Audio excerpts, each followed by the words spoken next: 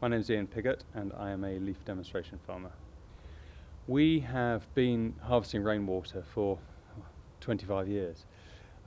We started long ago with this very old contraption here where just basically a big tank and a big roof and some gutters feeding into it. And now at the other farms we have a slightly more sophisticated rainwater harvesting with filters and so forth, but it makes sense. I think the difficult challenge about when deciding whether or not you want to harvest rainwater is that water is getting more and more expensive and will only increase in price. But the rainwater harvesting systems can be quite dear, and this is a great example of a very simple system. I'd like to do more of it, but it's not that straightforward. This is where we fill the sprayer up, so it works perfectly. So when we moved the tank to this roof, the roof was larger than the one it was at previously, and it was just a case of redirecting the gutters, cutting the gutter in two ends and feeding them both into the tank.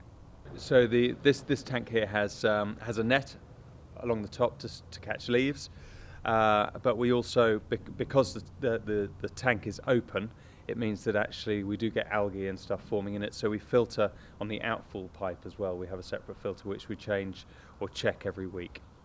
So obviously with this tank, we've made sure that the outfall pipe is about 30 centimetres off the bottom of the tank, so that any sediment doesn't fall out into the sprayer as soon as we open the sump. Why would I bother with rainwater harvesting? Well, with a system as simple as this, why wouldn't I? It saves money. We're making good use of the water. It's a shame to waste it, and yeah, I'd do more of it if I could.